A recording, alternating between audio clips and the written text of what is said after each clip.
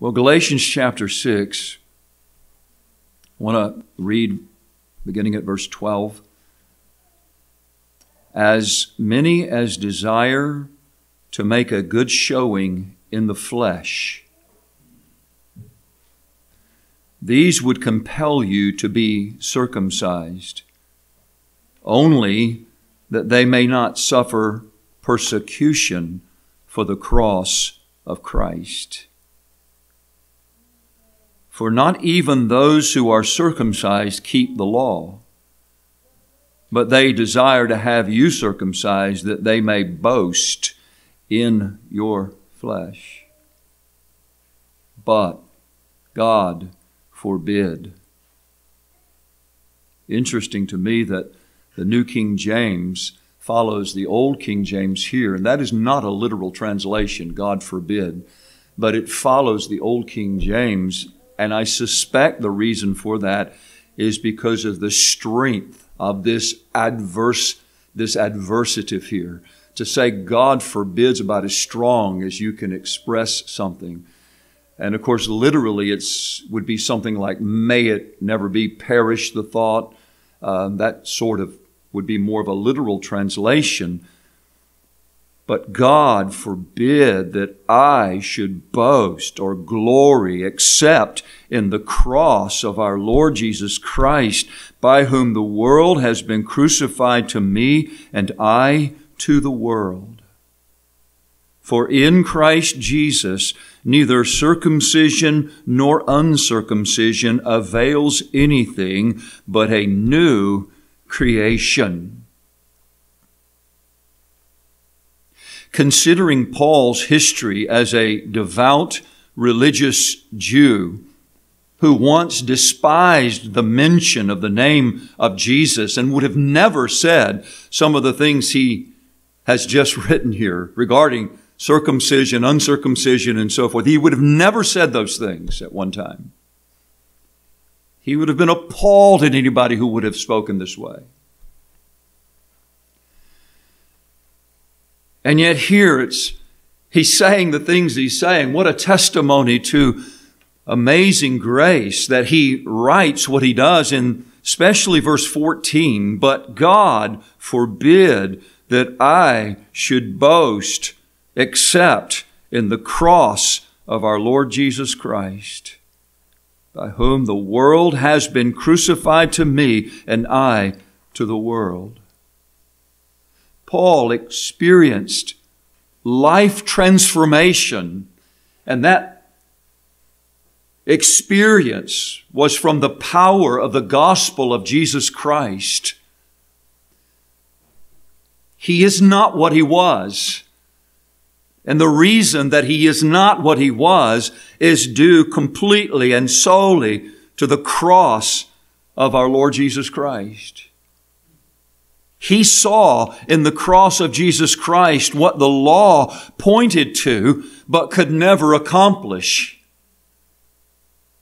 His relation to this world and his perspective in this world was revolutionized, which is what he means when he says, by whom the world has been crucified to me and I to the world. This world was no longer his life. And in saying that, I am not saying, at least in the mind of the Apostle Paul, that he was no longer living after the lusts of the flesh. There's a sense in which Paul didn't do that, at least not externally. His own testimony was concerning the righteousness which was in the law, blameless. Nevertheless, he lived in relationship to this world. He was driven by the flesh. The same thing that his Jewish counterparts, unconverted, were driven by. In verse 12, as many as desire to make a good showing in the flesh. And you know his testimony in Philippians chapter 3. He speaks of that. He lived his life for a good showing. And that's what I mean by saying this world was no longer his life. The flesh was no longer his life. He didn't live for a good showing. He was a new creation in Christ. His life, as he writes about in Colossians chapter 3, was hidden with Christ in God.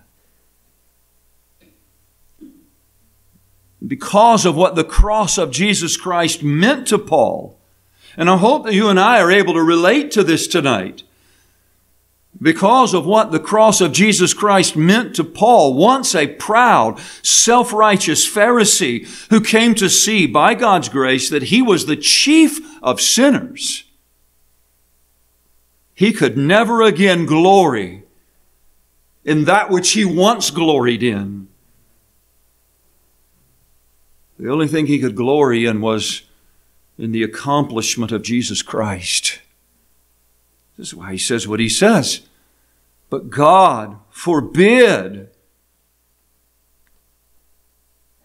Brethren, that needs to be our heart tonight. God forbid that I should boast, that I should glory, except in the cross of our Lord Jesus Christ,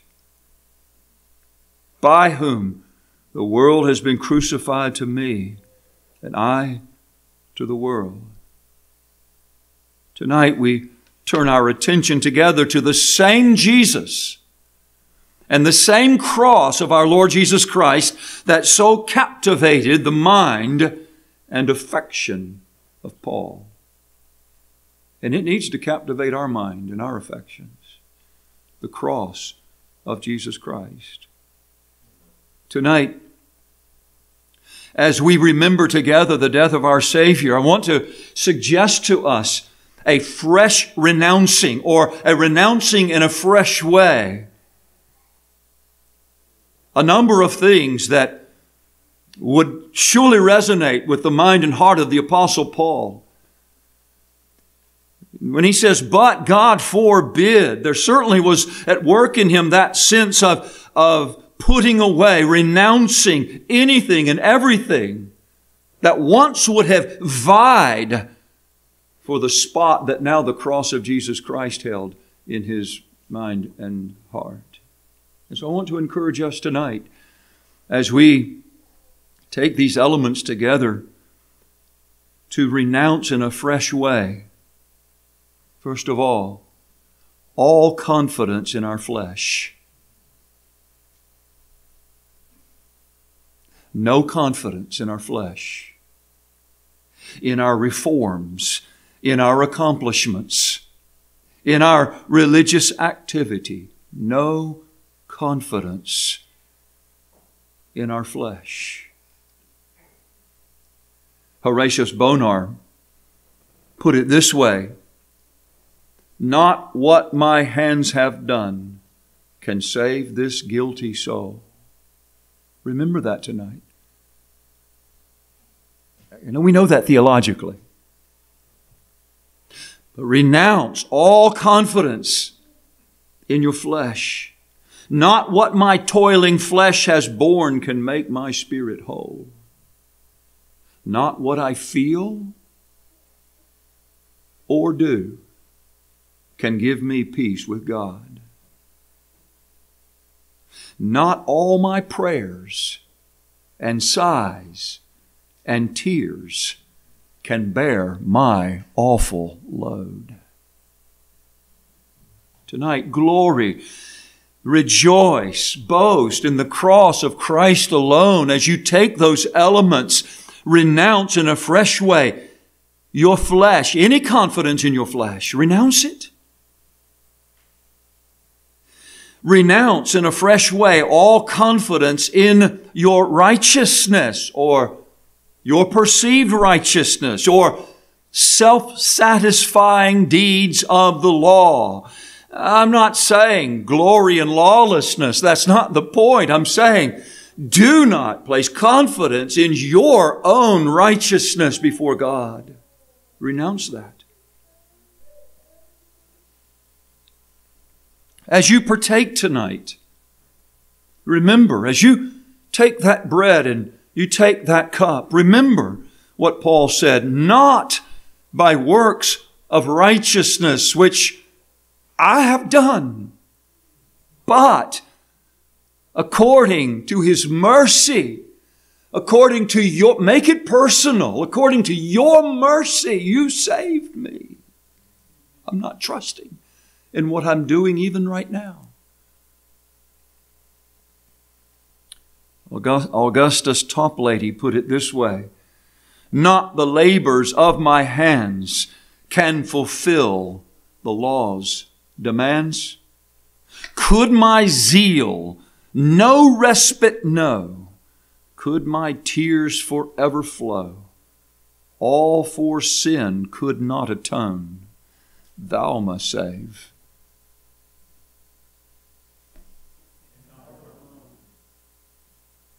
Remember that tonight. Thou alone? Nothing in my hand I bring. Simply to thy cross I cling. As you hold that bread, as you hold that cup, simply to thy cross I cling. Naked, come to thee for dress. Helpless, look to thee for grace. Foul, I to the fountain fly. Wash me, Savior, or I die.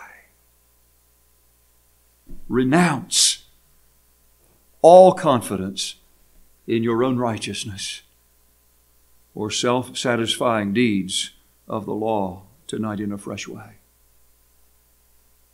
Renounce any tendency that may arise within you to share the glory and praise that belongs to our beloved Savior alone.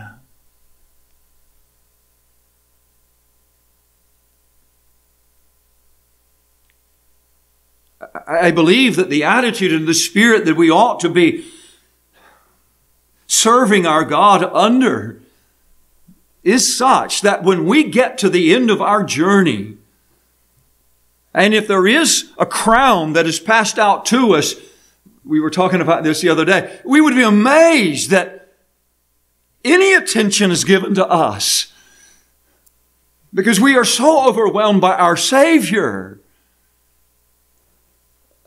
And we know that will be the case in that day. He's the light of that city, not us. And so any tendency that may arise within us to share, just give me a piece, give me a part. I know you did most of it, Jesus, but I got to have a little bit in this. I got to have a little bit of glory. No, remember, not unto us, but unto thy name. Unto thy name give glory. Because of your mercy, because of your truth.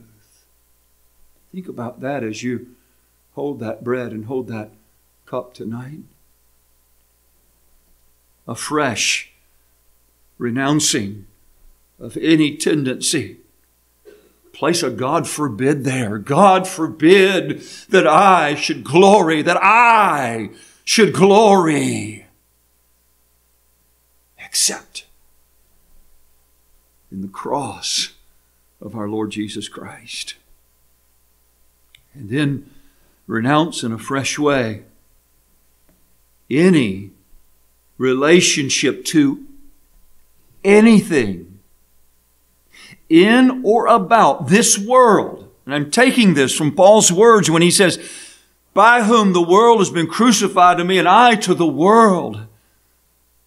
Anything in this world, anything about this world that would dull your sense of the glory of our Savior. And there are those things in this world that can do that. In a fresh way tonight, renounce it. Can you even say, Lord, if there's something I'm not even aware of, I am not aware that that is what is dulling my sense, show it to me that I might get rid of it, that I might renounce it, repent of it. Now, if you pray that in sincerity, be ready. Be ready for what He may show you, but I can assure you, as hard as it may be to renounce or repent of that thing, the result will be incredible fullness of glory within you that will override any pain of separation from that which has had a hold of you and has been blocking the glory of the cross seeing the glory of the cross of Jesus Christ. The writer to Hebrews of the Hebrew letter said it this way, let us lay aside every weight and the sin which so easily ensnares us, and let us run with endurance, with patience, the race that is set before us, looking unto Jesus. But you've got to lay aside. See, looking unto Jesus doesn't come first. Lay aside. Renounce anything that's in the way. The hymn writer said, nothing between my soul and the Savior. Nothing. So that His blessed face may be seen. Nothing preventing the least of His favor. Keep the way clear. Let nothing between. Is that your heart tonight? God forbid that I should boast except in the cross of our Lord Jesus Christ. As we partake tonight, we do not remember our worthiness. So whatever preparations you do not focus on your worthiness. We remember Him. And we glory in His cross alone. Tonight, we join together in the spirit of the Apostle Paul, having experienced, I trust it's true for you, the same transformation of our lives that Paul experienced. Now, you may not have had a Damascus Road experience. I mean, the details vary. But has it happened in your life where once you were blind to the glory of the cross of Christ, but you have seen the glory of the cross of Jesus Christ? In fact, that is what has changed your life, transformed your life, and continues to do so. If so, then tonight enter in the Spirit. That's why I'm saying in the spirit of the Apostle Paul. Let us join together with this attitude. God forbid that I should boast, that I should glory, except in the cross of our Lord Jesus Christ. We remember Him tonight, who by His death delivered us from the wrath to come. Think about that as you take that bread and take that cup. He has delivered you and me from the wrath to come, taking the curse of the law upon Himself, becoming a curse for us in His own body on the tree. He has done that. We remember Him who delivered us from the bondage of sin and this present evil world, crucified to the world and the world to us, and all of that in and by the cross of Jesus Christ that we remember tonight. We remember Him who will yet deliver us from the very presence of sin. There was a point today in my own mind. I didn't say it out loud because of who I was around, but in my own mind, I just felt tired. I am tired of this battle. I am tired of what I have to struggle with. I am tired of it. You ever feel that way? Tired of it. And so but right now, I'm encouraged because I'm not thinking about me and what I'm going through. I'm thinking about Him and what He went through. And He's coming again. And He's going to deliver me and He's going to deliver you from the very presence of sin and the impact of sin. And I and you and we will never, ever, ever again struggle like we struggle now. We look unto Jesus by faith tonight. As you take that bread and take that cup, look unto Jesus by faith with hope-filled anticipation of His glorious appearing, when everything will be made right Everything that is wrong will be made right. Should we be bothered that there are some things that are wrong? Should we? Yes. Even in our own lives, we ought to be bothered. In our own families, we ought to be bothered. But that's going to pass away. And all things that are being made new now will be completely new. Totally. All things. So tonight, we partake together as a church of blood-bought saints. And yes, we think of one another.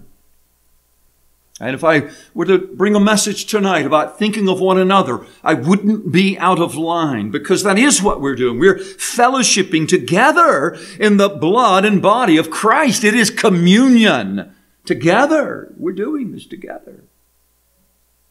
But oh, brothers and sisters, it's Him. It's Him, not us, that we must glory in as we partake of these elements together tonight. Him. But God forbid that I should boast except in the cross of our Lord Jesus Christ.